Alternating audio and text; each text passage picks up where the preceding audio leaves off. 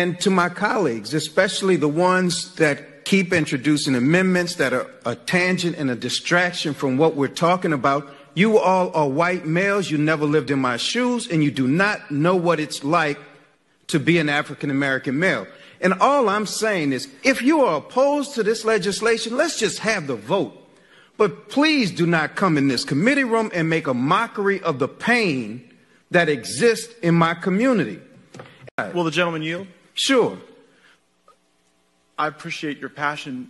Are you suggesting that you're certain that none of us have non-white children?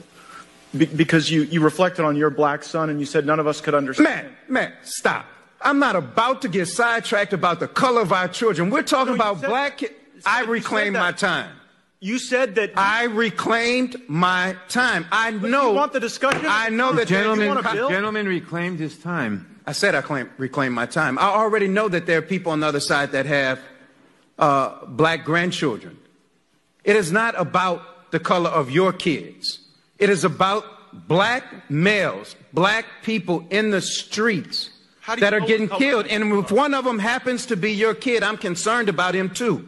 And clearly I'm more concerned about him than you are. So let's be clear about that. You're claiming you're more concerned for my family than I do? Who in the hell do you think you are? If the shoe... I don't know how much we care about our families. Kick, dog, holler. You should take those words down. I know you care about your family and love your family. The gentleman will suspend. The gentleman will suspend. The time belongs to the gentleman from Louisiana. Cedric, would you yield? Was that a nerve? Yeah, you damn right it was a nerve. I yield to the gentleman from Louisiana. I say this on